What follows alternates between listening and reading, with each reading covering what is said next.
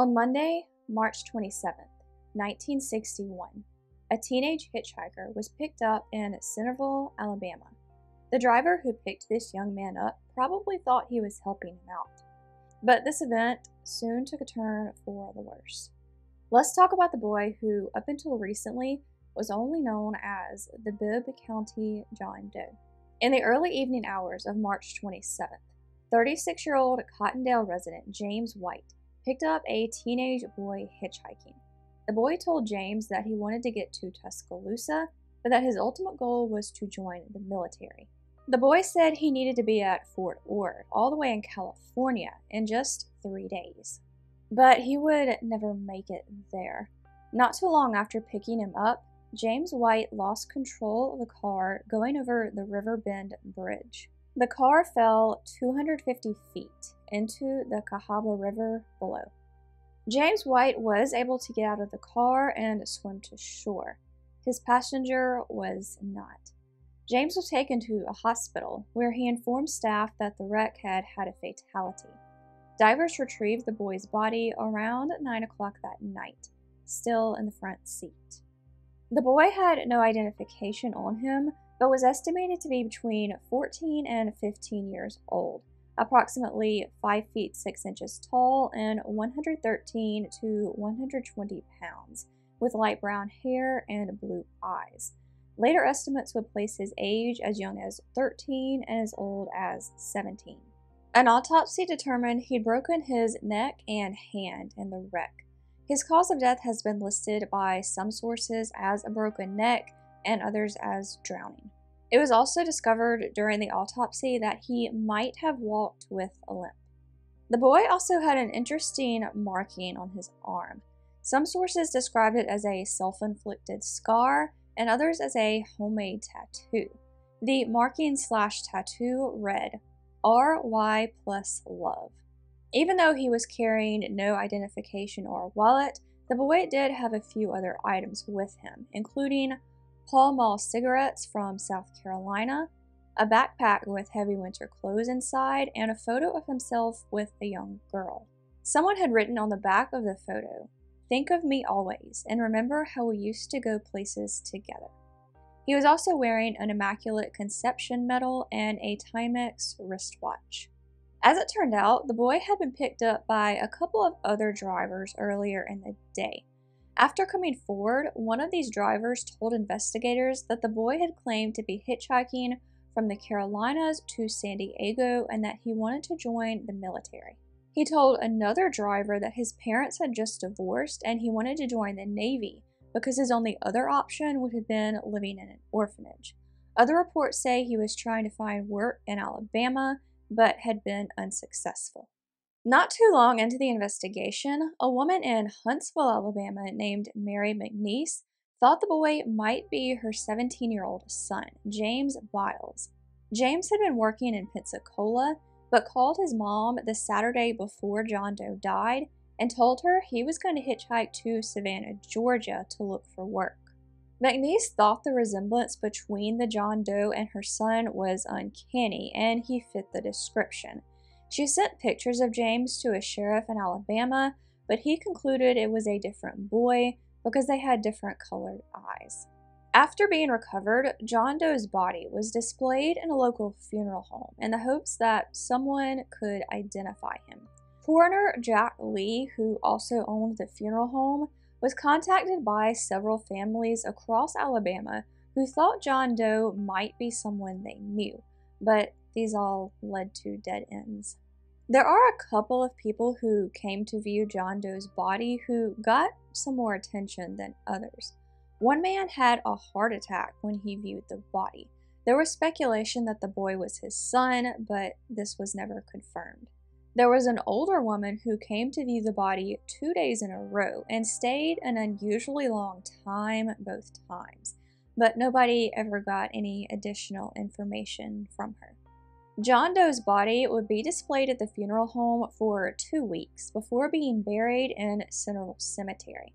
A sketch of him would be circulated in newspapers, and police would investigate over 300 tips. But for over 6 more decades, his identity would remain a mystery. Over the years, there has been a lot of speculation about the Bibb County John Doe. Let's go over just a few of the things people have theorized. First off, people wondered about his age, specifically if he was even old enough to join the military. One person on Web Sleuths wondered if he'd run away from the Dozier School in Florida. I talked a little bit about the Dozier School in my video on Paul John Knowles, which I will leave a link to below. From what I researched in that video, it didn't seem like a very good place to be. Other people wondered where he was from and speculated that he might be from further north than he claimed. Remember, the backpack he was carrying had heavy winter clothes inside. March in Alabama is sometimes cooler, but it's not usually cold enough for these kinds of clothes. And there was speculation about the boy's potential personal life and just who he was. Some people thought he might be a civil rights activist since there were a lot of those traveling to the area at the time. Others also wondered if he was Catholic because of the Immaculate Conception medal. A lot of speculation centered on the boy's seemingly homemade tattoo. People wondered not only whose initials were carved into his arm, but whether he'd done it himself or had gotten a friend or a family member to do it for him. Most people seem to think the initials were those of him and the girl in the photograph, the latter of whom has never been publicly identified. In 2016, John Doe's body was exhumed for DNA, but no match was found at the time. The case was reopened in 2021, and by this time there were several more new DNA techniques that hadn't been available even just a few years earlier. True crime YouTuber Garry funded the new investigation into John Doe's identity, and the case was taken over by Identifiers International. DNA was extracted from John Doe's teeth and entered into genealogy databases. John Doe's DNA eventually led these new investigators to a few of his cousins. One of them told them about his cousin Danny, who had run away from home years earlier. Danny also walked with a limp due to having polio as a child. Remember, the Bibb County John Doe was thought to have possibly walked with a limp. In October 2021, a worker from Identifiers International contacted a man named Donald Hamilton, the brother of John Doe, inquiring about a missing person in the family. At first, Donald thought it was a prank call, but when the same investigator contacted his wife, he realized what was going on. Donald did have two missing brothers, David and Danny.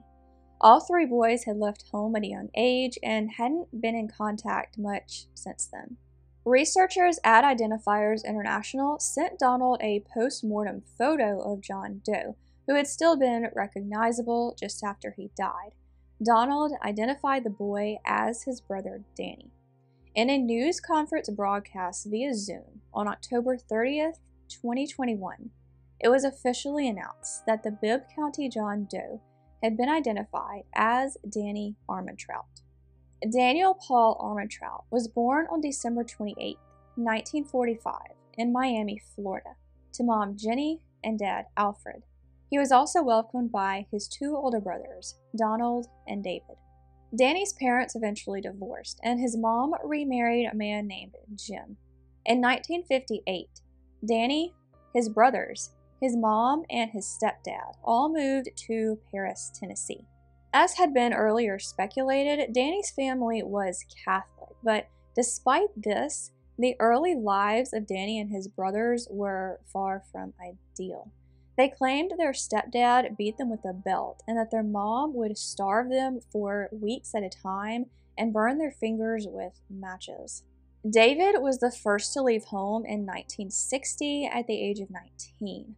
Later that year, Donald also left and joined the Army. In January of 1961, a now 15-year-old Danny left as well. Despite what he told the drivers who would pick him up a couple of months later, he actually wouldn't have been able to join the military due to his limp. Donald and David saw each other briefly in 1962, but haven't spoken since. Donald would occasionally try to find his brothers over the years, But ultimately, he decided that wherever they were better off there than at home. However, he always had a bad feeling about Danny, like something had happened to him. As of January 2022, David's whereabouts are unknown. The last place he was known to be was Florida in 1963, when he was arrested for vagrancy. I have read that the only surviving photos of Danny alive are of him as a baby. I can't confirm this, but as of January 2022, there are no publicly available photos of him other than his post-mortem photo, which I will leave a link to below.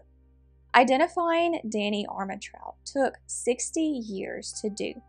It's the National Center for Missing and Exploited Children's oldest case solved by genetic genealogy. If you found this video interesting or informative, I would love it if you would like and share it. For more John and Jane Doe videos, true crime, and other general dark content, I hope you'll consider subscribing and hitting that bell. Thank you so much for watching, and I will see you next time.